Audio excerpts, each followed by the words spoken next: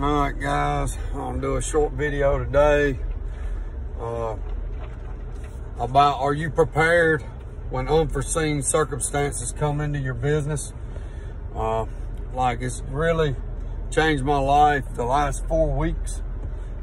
Me being hurt, my kneecap going out, my meniscus tearing, and 2 torn ligaments.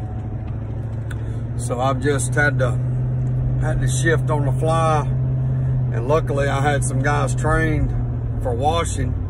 I had already kind of transitioned out of my painting business as far as me being out painting every day. And I had got to the washing side of it where we started 5 years ago, and I really enjoy washing. I guess I did painting for so long, I was just ready for something else, you know, something different. But I was just gonna tell y'all today, I got some things I've figured out. You know, God's kind of pushed me into position in my business today to where I'm wearing shirts like this that I used to just wear out to eat with my wife because I was always so nasty and dirty all day. I see guys all the time putting out stuff about how to get off the truck and start growing your business. I always read those things. I was like, man, never will I ever be able to get off the truck. And then, you know, my knee did what it did.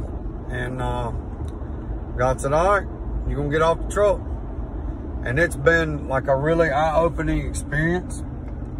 Luckily, my wife and I had started about 5 years ago, the Dave Ramsey baby steps, you know, and started saving some money back and just doing some smart things financially, which I still invest in my business all the time. I'm a big, we just bought a 2020 little Nissan van I found a guy had with 13,000 miles on it, and added another 2 guys. I took them out of the main crew because I got to where I had 7 guys painting on 1 crew, and I had so many small jobs that I had scheduled me to do before my knee messed up.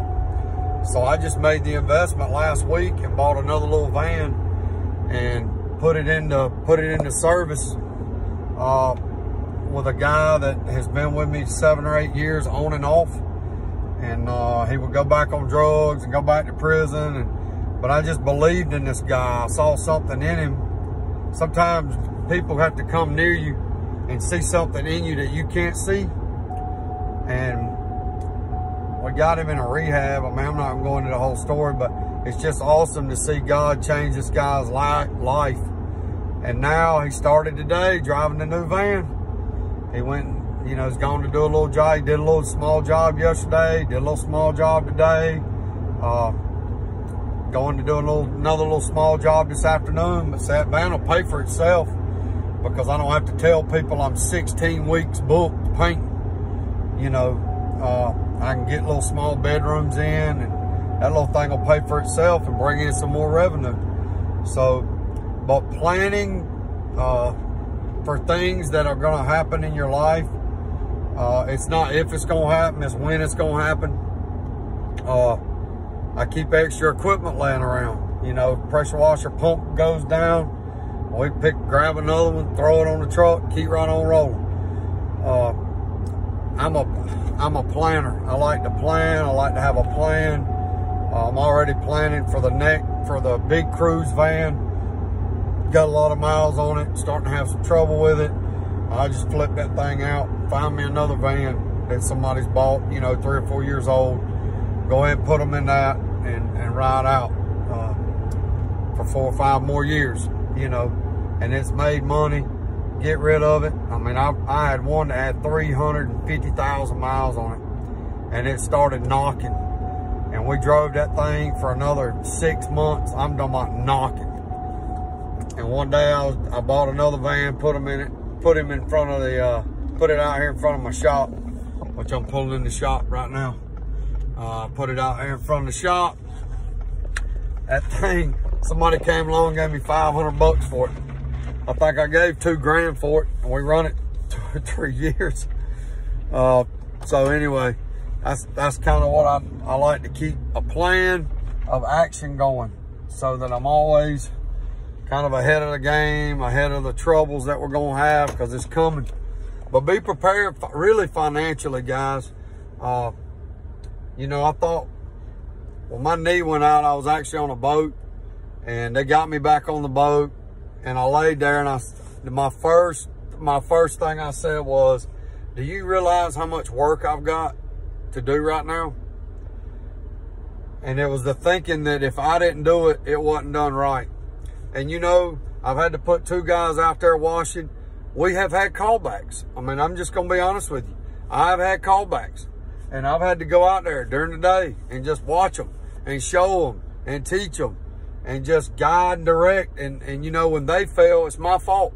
I'm the reason why they fail, because I haven't trained them right.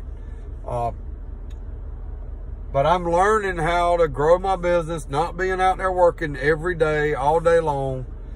And it's just a transition. It's out of my comfort zone. Men are creatures of habit. We do not like change. But I'm gonna tell you, it's made me grow as a leader. You know, we've started doing classes on Monday mornings.